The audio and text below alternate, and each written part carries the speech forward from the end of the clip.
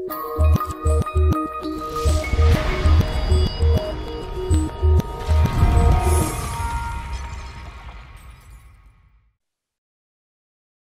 afternoon, and thank you for asking me to come and give this short presentation on our project. This is a small part of an EU project, but I'm going to present on the impact of COVID-19 on healthcare teaching and learning and on the Delphi study. My name is Professor Lesley Diack. I am a CAPE Fellow, and I'm also the working group convener for interprofessional education for the International Network for Health Workforce Education. And this is a project that is funded by the EU Erasmus programme, and in the box on this page you'll see the names of the different partners who are involved in the project. It is a pan-European project, and we're involved in a project called Humanising Interprofessional Healthcare Education through the Use of Storytelling.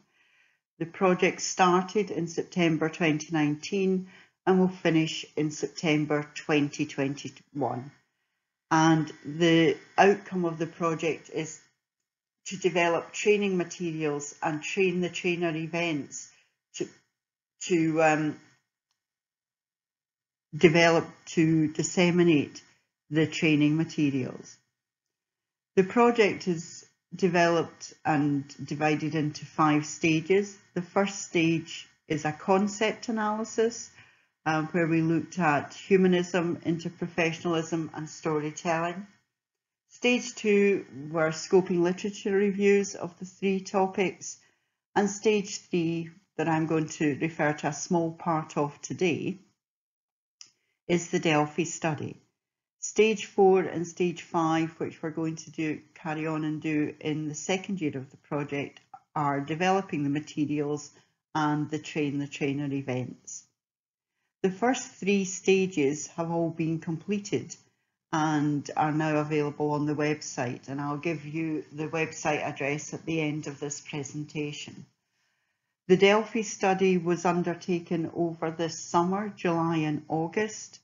And the purpose of a Delphi study is to develop consensus on topics that you would like to understand, what people feel about them, and that you are gaining a consensus on what they would like to do.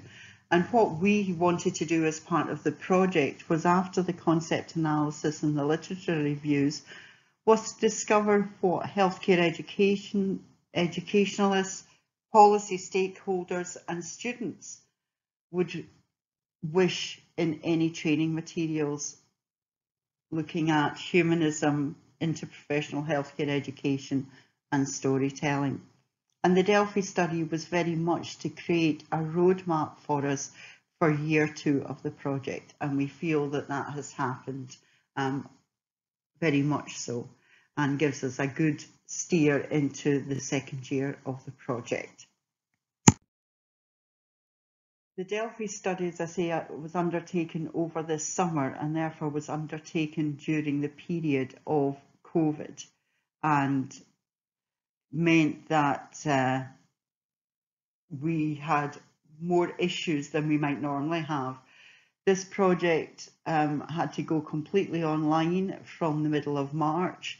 Trips to a number of countries have had to be put on hold or cancelled, and all the meetings have been held online. We've had one face-to-face meeting, which was last October, but many of us have not met the others. So it makes it for a very complex and intriguing project, but one that has been very successful so far, in that we've managed to deliver so much of the materials.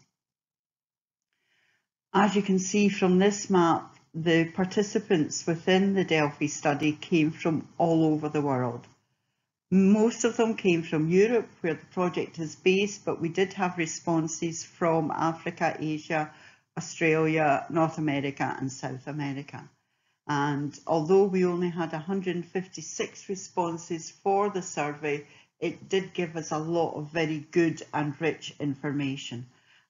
There were questions to help us develop consensus, but also questions where we allowed the participants to give us qualitative comments, and that has been immensely rich. Over 83% of our participants gave us comments for a number of the questions. Consensus, we decided, would be at 70%, and we were expecting to have a stage 2 and perhaps even a stage 3 part of the Delphi study.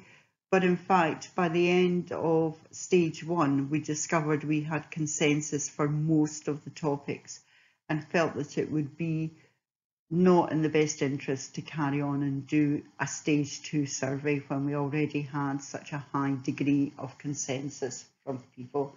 And during the COVID epidemic, people did not want to be bothered by a lot of questionnaires asking very similar things, and we felt, having got consensus in the first round for most topics, it was not a good idea to carry on.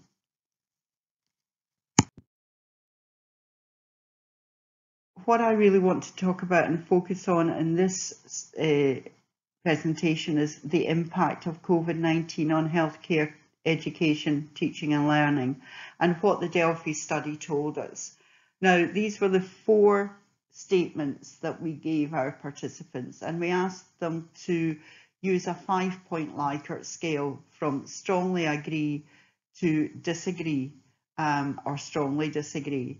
And then we have merged the agree and strongly agree and the disagree or strongly disagree. And you can see here that over 95% of the participants felt that the pandemic had changed teaching and learning, and that 70% felt that it had changed how they view their teaching and learning. Now, we weren't able to drill down into that as that was not really part of the remit of the study, but some of the qualitative comments that I'm going to talk about in the next slide let you see how the change in the view has happened. The pandemic hasn't changed anything. Well, nearly 88% felt that it had, and the 61.5% felt that it was more important to teach humanising healthcare now because of the pandemic, although 36% were neutral on this.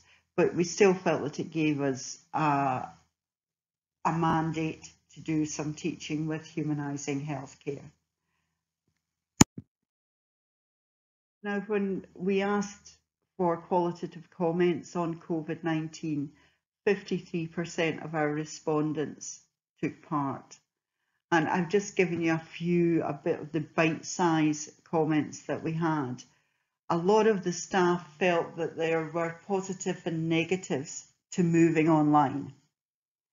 Positive because they had already been doing it, so they had a lot of material, and negative because there were things that they couldn't teach online or hadn't been taught online, and that created a major impact on staff workloads.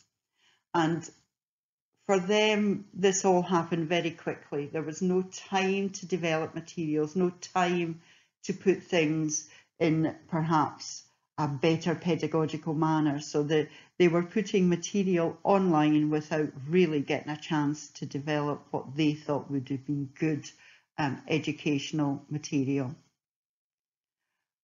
But staff also felt that it gave them a degree of flexibility in how they taught and when they taught. And they also mentioned the challenge of trying to develop materials for topics that they hadn't previously taught.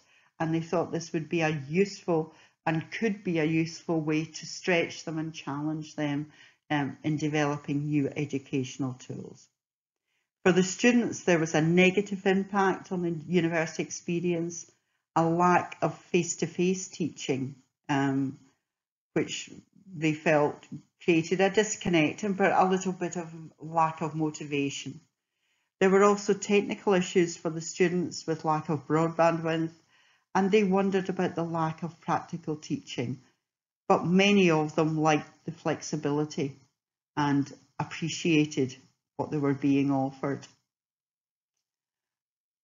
The website address is here if you're interested, and if any of you have any questions about the topic, would like to find out more, please contact me at h.l.diack@rgu.ac.uk.